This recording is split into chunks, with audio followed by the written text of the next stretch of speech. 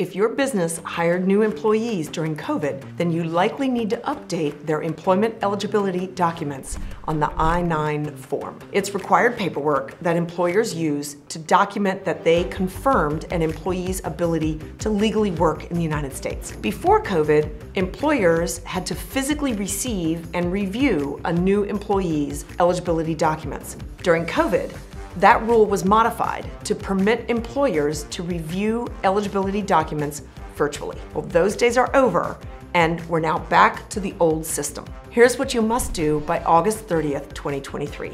Provide your COVID-era employees with the I-9 form. Require them to complete it. When they return the form to you in person, they must also provide you with their eligibility documents. You must inspect their eligibility documents and complete Section 2 of the form. If their eligibility expires at some point, you also have to complete Section 3.